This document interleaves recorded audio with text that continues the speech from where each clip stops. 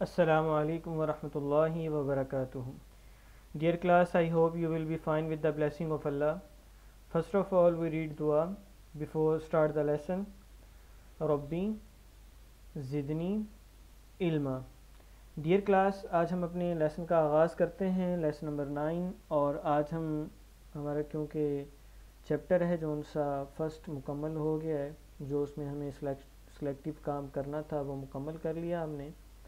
अब हम आज एक्सरसाइज करेंगे, रिव्यू एक्सरसाइज 1, जो आपकी मैथ की बुक है, जो आप उसको ओपन करेंगे और उसकी रिव्यू एक्सरसाइज निकालेंगे और वो पेज नंबर 12 है आपका, वो ओपन करेंगे और आप देख सकते हैं रिव्यू एक्सरसाइज 1 में उसने हमें एमसीक्यूज़ की सूरत में हमें कुछ पार्ट्स दिए हैं जिनको हमने हल करना है।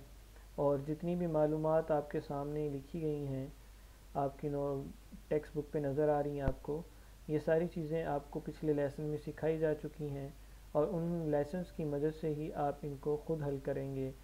और पहला है जो उनसा वो पढ़ के बता देता हूँ आपको, तो बाकी आप अपनी बुक के ऊपर इसको हल करेंगे।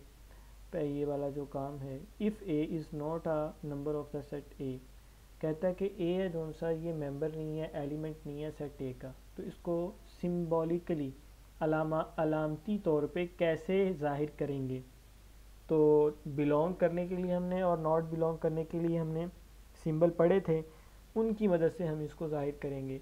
तो उसने नॉट कहा है, तो नॉट बिलोंग के लिए हम एक ऐसा सिंबल इस्तेमाल करते हैं और उसके दरमियान में एक लाइन खींच देते हैं जिससे ये ज़ाहिर करता है कि it's not belong from that set. तो देखें, ए नॉट बिलोंग टू ए, इस तरह से इसको ज़ाहिर करेंगे। सिंपल आपने इसके ऊपर टिक लगाना है। और उसके बाद है which of the following is not a set, कि इनमें बताएं कौन सा ऐसा सेट है जो सेट नहीं है। तो आप देखें, पहला सेट है, ये भी बिल्कुल सेट है क्योंकि उसमें 1 2 3 है और ब्रेसिस लगा रखी हैं उसने, इसमें भी ब्रेसिस लगा रखी, कोई एलिमेंट रिपीट नहीं हो रहा, इसमें भी देखें। और डी है जौन सा ये सेट नहीं है। क्यों नहीं है? बिकॉज हमने डेफिनेशन में पढ़ा था set is uh well defined and distinct object, के मुख्तलिफ चीज़ों पे मुश्तमिल और वाज़ेह जो सेट होगा, इसमें तो रिपीट हो रहा है ना नंबर, इस वजह से ये सेट नहीं है, जिसकी वजह से हम इसको टिक करेंगे। उसने कहा इसमें से सेट की जो सेट नहीं है उसकी निशानदही करें। तो इसी तरह से आप बाकी जो आपके पार्ट हैं, पार्ट नंबर 9 तक आप इनको आप मुकम्मल करेंगे। और इसके बाद नेक्स्ट पेज पे पेज नंबर जो 13 है उस पर क्वेश्चन नंबर जो 2 और जो 3 है ये आप अपनी नोटबुक के ऊपर करेंगे। और right a short answer of the following questions, define a set, ये डेफिनेशन है जो सेट की, ये पिछले लेसन में हम पढ़ चुके हैं। अगर आप देखना चाहते हैं तो पिछले लेसन में से आप नोट कर सकते हैं अपनी सेट की डेफिनेशन को। और इसी तरह अगर आप अपनी बुक की हेल्प लेना चाहते हैं तो आपकी बुक के पेज चैप्टर के स्टार्ट में भी सेट की डेफिनेशन लिखी हुई, वहाँ से भी आप देख सकते हैं। और what is the difference between whole number and natural number, तो आपने डिफरेंस करने के लिए आपने दरमियान में ऊपर सवाल लिखना है ये वाला, उसके नीचे जब आप लिखेंगे सोल्यूशन में दरमियान में एक लाइन लगाएंगे।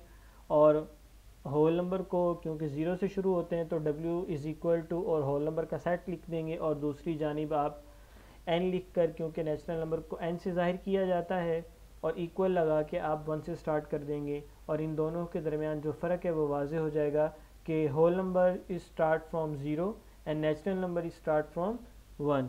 तो डियर क्लास, इसके बाद प्रॉपर और इम्प्रॉपर सबसेट की जो डेफिनेशन है वो हमने भी पढ़ी, वो भी आप अपनी बुक के ऊपर आपकी लिखी हुई है, वहाँ से देख के आप लिख सकते हैं। और साथ उनकी मिसाल भी लिखना लाजमी है, वो भी आप लिखेंगे, एक मिसाल लिखना लाजमी है। उसके बाद डिफ़ाइन पावर सेट, ये भी डेफिनेशन आप अपनी नोटबुक पे लिखेंगे। उसके बाद define De Morgan laws, De Morgan laws क्या है? वही जो 2 लॉ हमने पढ़े, A intersection B complement is equal to A complement union B complement, जो 2 हमने एक लेसन में हमने पढ़े, चाहे लेसन नंबर 7 और 8 में जो लॉ किए, सिर्फ उनकी वो स्टेटमेंट ही लिखनी है, जो वो लॉ दिया कानून, बस वही उसकी डेफिनेशन है। तो right all the subsets of the set following sets, अब जो नीचे दिए गए इनके आपने सबसेट लिखने हैं, और वो हम 1.1 एक्सरसाइज में कर चुके हैं, उसके मुताबिक आप इसको मुकम्मल करेंगे। उसके बाद राइट द पावर सेट, इसका आप पावर सेट लिखेंगे और इसमें कितने इसके सबसेट बनेंगे वो भी मैंने आपको 2 की पावर n जो आपको एक फार्मूला बताया था पावर सेट में कितने सबसेट होंगे वो भी मालूम करने का जो तरीका बताया, उसके मुताबिक आप इसको हल करेंगे। और वेरीफाइड डिमॉर्गन लॉज और डिमॉर्गन लॉ आप जानते हैं कौन से हैं, वो आप हमने पीछे अभी किए। उन दोनों कानून को आप इसकी मदद से आप अपनी नोटबुक के ऊपर हल करेंगे। यूनिवर्सल सेट जो हमें दिया गया, क्योंकि डिमॉर्गन लॉ में कंप्लीमेंट यूज़ होता है और कंप्लीमेंट विदाउट यूनिवर्सल सेट हल नहीं होता, तो हमें जो यूनिवर्सल सेट उसने दिया एक बहुत छोटा सा सेट दे दिया, A B C D E, आसानी से हो जाएगा। और ए हमारे पास डी और ई है और बी सेट है जो सा वो ए बी सी है। तो ये जो सेट आपको दिए गए हैं यू ए बी, इनकी मदद से आपको जो डिमॉर्गन लॉ आपने पीछे 2 दिनों में 2 लेसन में हमने किए, एक दिन में एक हमने सीखा, फिर दूसरे लेसन में हमने दूसरा सीखा, तो इन दोनों को आप इन सेट्स की मदद से आप वेरीफाई करेंगे। ये डिमॉर्गन लॉ है आपके, और यही इनकी डेफिनेशंस में भी आप यही लिखेंगे।